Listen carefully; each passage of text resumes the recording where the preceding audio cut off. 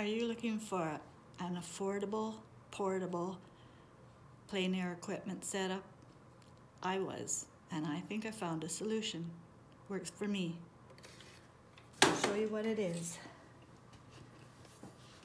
This is, I know it's ugly, it's so satisfying. Because it's so ugly, look at the back, this cushion. But it cost $2. And I stuck some magnets on it. I wanted something strong, easy to transport. I'm an old lady. I can't be diddling with things that are flimsy and make you fumble. So I can slap my paints on there. Don't have to have a little set of paints. I can have what I want. I've got a water container with a washer on the bottom. And not that I like bulldog clips, but they work. I can clamp my easel on, my sketchbook on, and I've got my rag, and I'm ready to go. An added bonus is,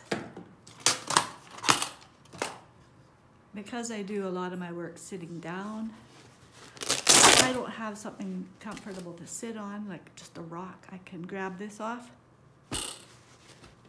and sit on that.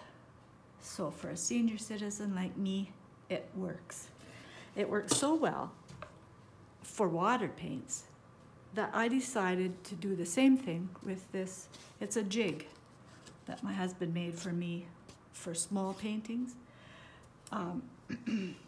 I've decided to cut the hole in the top of this so it also can be grabbed and go. I'm going to, I think I'm going to put a little ridge around the top and bottom so that when it's being transported, it's not as likely to meet up with damage.